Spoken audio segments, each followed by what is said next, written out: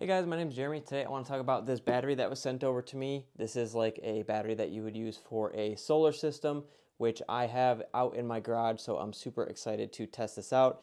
As you can see, this is 100 amp hour battery, and it is a Lifey or LiPo battery, whatever you want to call it, lithium battery. So it is nice and light. There is still a decent amount of weight to it, but right now I have a lead acid battery that probably weighs twice as much as this one does. I know my lead acid battery weighs about 80 pounds, so this one is much lighter.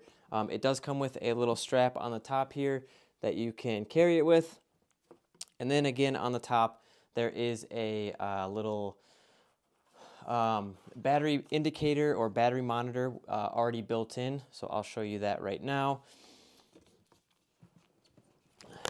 So if you look right there, you can see it's at 48.5%, or I'm sorry, 48.5 amp hours. I guess that would also equate to percentage, but pretty cool that it is included on the battery itself. So like I said, I have a solar panel that I will get this hooked up to, and we will check it out.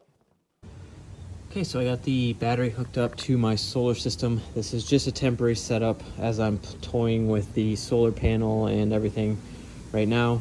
The sun is going down quite a bit right now, so I'm not getting a ton of charge, but everything is hooked up. It is charging. As you can see here, I'm getting about 3 watts. So like I said, not much from the solar panel. It's a 100-watt solar panel. I should be getting quite a bit more, but as far as the battery goes, everything's working. It's all hooked up.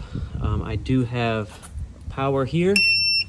As you can see, my inverter is working, connected to the power. So great little battery. Definitely recommend checking it out.